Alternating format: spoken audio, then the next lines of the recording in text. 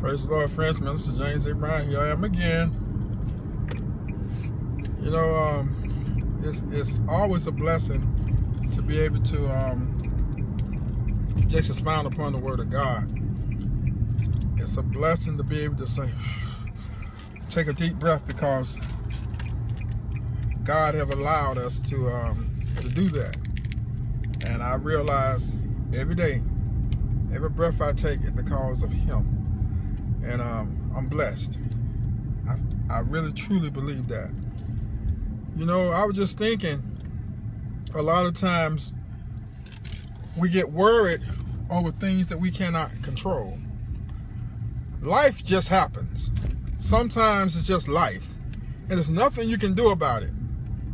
That same God is sitting there on the throne, and He allowed, things to happen, and some things just have to take its course.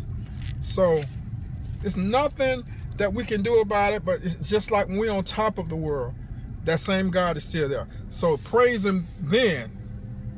And also we need to learn to praise God when we're not sitting on top of the world. So in other words, praise God for the good and the bad.